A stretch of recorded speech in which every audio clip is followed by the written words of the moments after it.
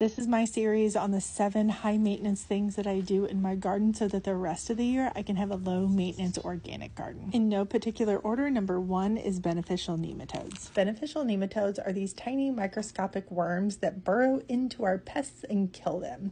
So for example, if you deal with squash vine borers in your garden, there is a beneficial nematode for that, and they will kill them before they become a problem in your garden. And this video is not an endorsement of any brand. There's several brands that have these products and they all, in my experience, have worked really well. This video is going to go over how to properly apply them because they are living organisms, so we want to keep them as active and alive as possible. This process starts by mixing them in a sprayer with water that is 60 to 70 degrees Fahrenheit. My favorite time to spray beneficial nematodes is on a cool rainy day.